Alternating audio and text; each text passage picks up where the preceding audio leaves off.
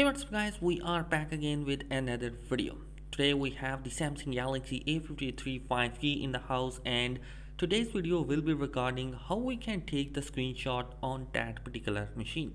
So the first method is really simple. You just need to press the volume down and the power button simultaneously and you can take the screenshot quite easily. As you can see, I'm just pressing the power down and the volume button simultaneously, and easily I'm taking the screenshot using that particular method. Do keep in note that if you press and hold the button and does not release it, it will give you a power menu. And there's also a bunch of options available on the bottom of the screen when you take the screenshot, and in the gallery you can go there and you have bunch of options available. You can edit them, delete them, share them, and even make them as a wallpaper of your device. Now moving towards the second method is also really simple. You just need to use your palm in order to take the screenshot. You just need to swipe the palm from right to left and you can easily take the screenshot.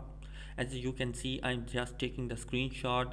If that method is not working for you, you just need to open up your setting, scroll down towards the motion and gesture, and in there you will find out a palm swipe feature.